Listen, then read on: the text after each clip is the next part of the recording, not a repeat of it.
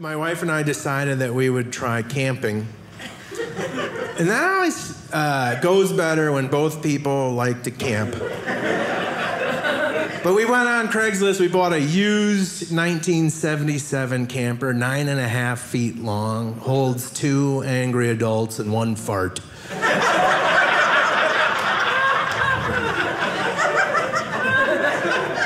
And I didn't know what a piece of junk it was. Like, we couldn't even go up the hills because we were towing it with a Prius with a deer on the front. And we were up in this town in Upper Peninsula of Michigan, and it had all these giant hills. And so we finally got it up there. And then we went downhill super fast and took a sharp left-hand turn on Main Street, and the door on the camper just fell off. Just went, and we didn't know. All our stuff spilled out onto Main Street, like duffel bags and shoes and beef jerky and everything. We had no idea. We were about 3 miles outside of town, right? And we're just having fun, driving along. And I look in my side mirror, and I see a Harley Davidson rider. And he's got a big gray bushy beard, and it's like flopping in the wind. And he's coming up real fast, and he's holding something in his hand that looks like a snake. And he gets real close, and he goes, "Is this your CPAP machine?"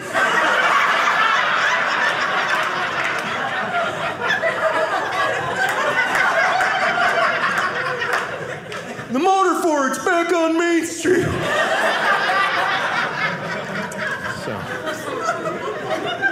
So I turned to my wife. I said, "Honey, I think I gotta do a U-turn and go back to Main Street and get my CPAP motor." And she said, "That's the hottest thing you've ever said. Take me now." So I took her now back to get my CPAP motor.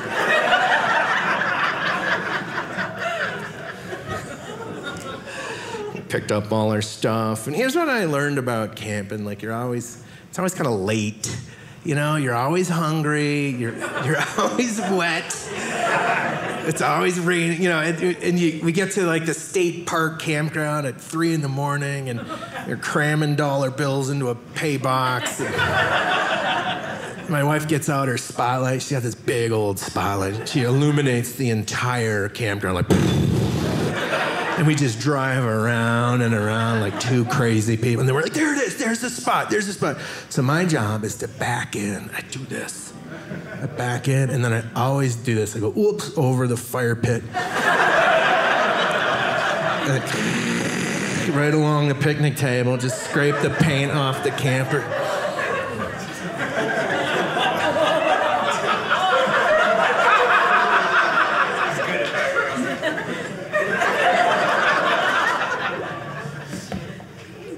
So then, my job is to get out, and I do this thing. I do this one, you know? I just keep doing this and this and this, and keep doing it and do it, you know, and keep doing it until I realize I'm going the wrong way, and then I keep going back and back and back and back and back and back, get angrier and angrier and angrier and angrier.